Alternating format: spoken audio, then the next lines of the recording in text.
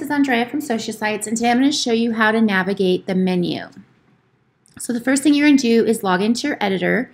You're going to go to the top right corner where these three bars are, and you're going to go ahead and click on it. And we're just going to go down this list and get you familiar with your editor.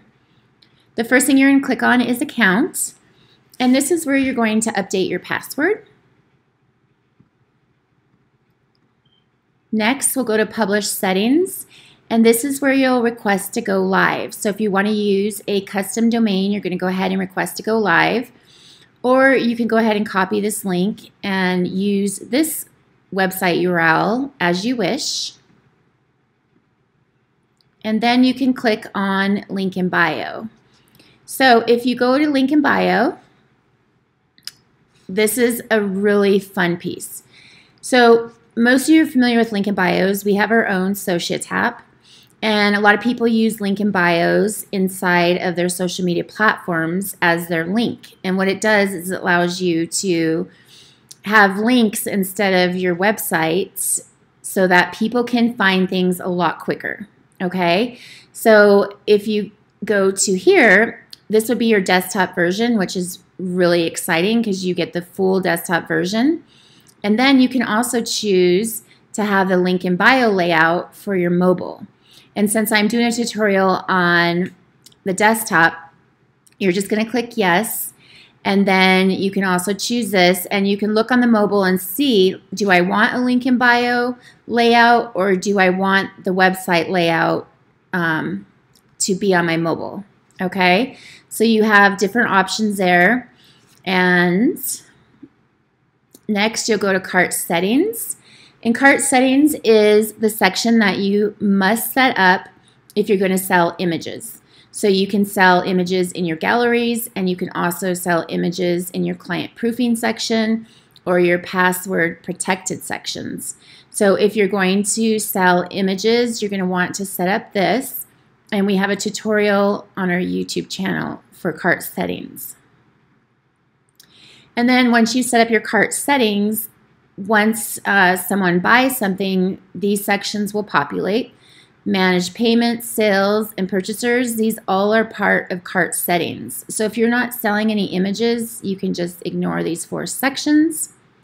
Next, you have SEO, and this is a very important section that I see a lot of people leave blank. This is how you get ranked in Google and how you can get ranked higher. So it's really important that you add your site title, your description, and your keywords. And if you want to make sure these are perfect keywords, it can be a little tricky to get the right keywords. You can go on YouTube and look up how to create your search engine meta tags. And then there's lots of people on there that can help you decide what keywords are perfect for your niche, and to make sure your site title is right, your description, and make sure that they are working for you and not against you. Okay, but in the meantime, just go ahead and throw some of these up and click Save. Next, you're going to go to Favicon.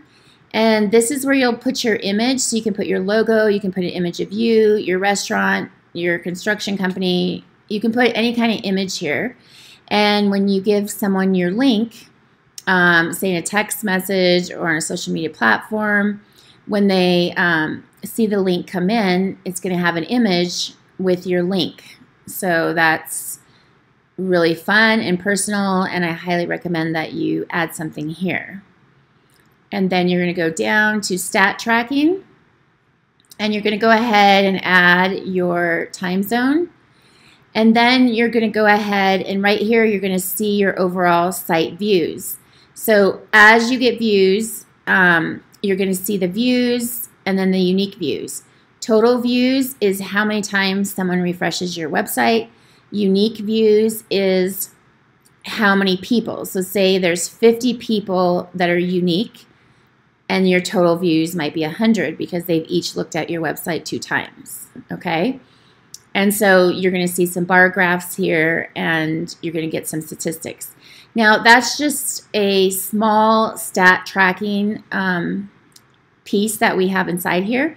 But you can also click on this, show third party. And I highly recommend that you add your Google Analytics. You can add your Facebook pixels, very important. And you can also add Stat Counter. I really like Stat Counter. I like how I can view all my stats for, SocialTap and social sites. And so you want to add all these, and you just have more stat tracking. And then you can go back out, and the FTP upload is just if you want to add some images and upload them and use that as your uploader for FTP. There's a section for that. And then you click on support, and this is where you can come and send us a support ticket. You can give us feedback. You can tell us what you hope to see in future websites. You can just say hello. You can ask us questions. We have a really quick turnaround in customer service. So if you do not hear from us in 12 to 24 hours, please reach out to us again. That's one thing we're known for at Social Sites is our very responsive support team. Okay, and we never want you frustrated. So please reach out to us if you have any questions. And that is your menu. And so hopefully now you know how to navigate all of this. And then you have your sections and all the tutorials that are in the YouTube tutorial. And then right here is where you can go and see all the YouTube videos for this website, which is Aden. And then you can also, click through there and you can find the tutorials for all the other websites. Okay, so that's really what you need to know about your menu. And then right here is your previews. Anytime that you're working on your site in the editor, you can preview it on the phone, the tablet, and the desktop. And you can see the version that you're working on.